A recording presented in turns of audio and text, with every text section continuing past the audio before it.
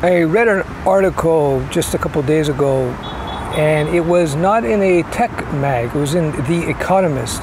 So they were talking about the rise of the Python programming language and how it's getting huge. It's growing very quickly. And the reason it's growing very quickly, and if you watch my vlogs, you know the answer to this, but I'm going to repeat here. The reason it's growing very quickly is because it's a very flexible language. You see Python used a lot in AI, it's used in data sciences, it can be used to build web apps. It's very, very, very flexible in that regard. Another reason why it's very popular is because it's used a lot in the schools, and it's used as a teaching language. I have colleges and a lot of schools that use my Python course to teach Python to the students. And it's just a great way to introduce students to programming, because the syntax, the code, the Python code that you actually write is actually quite readable. It looks more like English than just about any other language I've seen out there, at least the recent languages. I've used languages like 15 years ago that were pretty Python-esque in terms of the syntax, in terms of the code. But anyway, so Python today, though it's a sophisticated language and it can do sophisticated things, it has an easy to read syntax. Syntax is just a nerd word for code, the code that you write. So that's the main reasons why Python is growing so fast, despite the fact that Python code actually runs quite slow compared to other languages. Like Swift will run circles around Python when you actually process and run the code.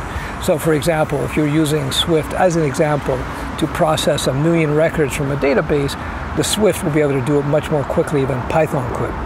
Python will take much, much, much longer just because it's a slower to run language.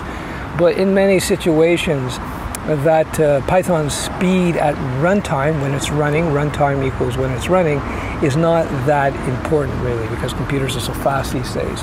You got to see, the older languages like C++, C, and several others, they had to be super efficient in terms of runtime when they ran. They had to be super efficient because computers are just far, far weaker, smaller, less powerful CPUs, much less RAM, slower disk space. But that has changed. Like, computers are just getting so bloody powerful these days that languages like Python that don't run nearly as quick as C++ or C, they're still very, very, now they're very, very effective because, okay, so you write a little program in C++, so it'll take you 3 weeks to write in C++, and it will process 1 million records in a minute, and you write the same type of program in Python, and now you can write it in Python in 2-3 hours. Yeah, it doesn't processes the 1 million records not in 5-10 minutes. It takes an hour, but of course it only took you a few hours to write the program to begin with in Python. So that's why people use Python. Python's also, I mentioned this, it's used a lot just to automate server processes. I have a friend of mine who works at a very large animation studio here, and all he does is write Python code. He doesn't write Python apps or programs. He writes Python scripts that automate, I think it's a Maya engine. It's a Maya program used to create 3D animations and so on. And they also use it in their render farm to control all the rendering machines that process all the video. So it's a tremendous amount of jobs in Python. In fact, he was telling me he has a hard time finding Python scripters. These guys who write Python scripts. And it's interesting, when you're a Python scripter and you're doing server automation, it doesn't require you to be a super sophisticated coder in the way that if you were writing an app, a web app from scratch, which you had to, maybe a dating site or something, that would require more sophisticated code, because architecturally you have much more to do there versus writing just a bunch of scripts to automate a rendering farm. But nonetheless, there's a huge demand for these people. They can't hire them, they can't find them. And so that's yet another reason to learn Python. Now, I'm not saying you should learn Python, not learn any other language. As you guys know, if you've been watching my vlogs, I'm a big advocate of learning several languages, because with every new programming language that you learn, you're going to become a better programmer, a better coder overall. So in my personal career, I've written software in 8 or 9 languages. I've lost count now.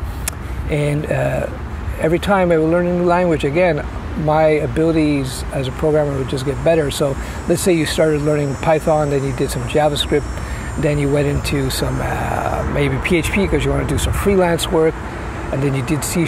Every time you got a little bit better, or excuse me, every time you learned a new language, your knowledge of the previous language would be better. So you learn Python first and JavaScript. When you learn JavaScript, your knowledge of Python will get better by having learned JavaScript. Because what you'll see as you learn to program, all these languages share many similar principles and concepts. They just do it in a slightly different way.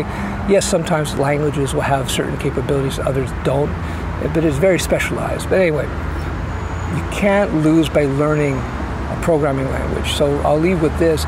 If you're one of these if you're somebody who's kind of worried that you're going to learn the wrong language, it's almost impossible for that to happen, because the skills that you pick up, let's say learning Python, let's say for some reason you find in where you live you can't find Python work, or you maybe don't want to do Python, it's not a waste of time. You have not wasted a minute learning Python, even if you never use it in real jobs, because all those Python skills and that Python knowledge will be able to transfer over like this into C#, JavaScript, PHP, C++, Java, Ruby, etc., etc., etc., etc. You get the idea. Swift.